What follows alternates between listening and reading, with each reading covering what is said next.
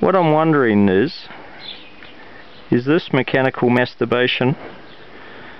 But I'm actually thinking about building one. I can just a small adaptation to front the forks and link the two bikes together, so you've actually got a tandem with fully independent gears, so you can have a different cadence front and rear. You can backpedal and rest independently. You've got dual brakes on the back wheel, so well, the back wheel of the front bike, if you like.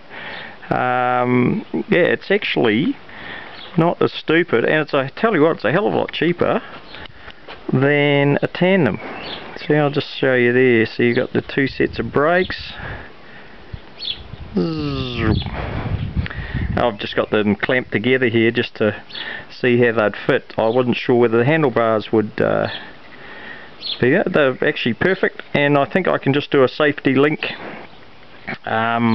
between the two, so that, you know, you can't drop your partner off. That would be disaster. Well, I might be riding on the back too, so it's got to be safe. Priority number one. I probably have to change that back wheel to a slightly heavier back wheel, and of course you can swap around. You can just have two perfectly compatible bikes, you know, for each rider can have their own thing, and a small adapter plate for the forks will probably do it.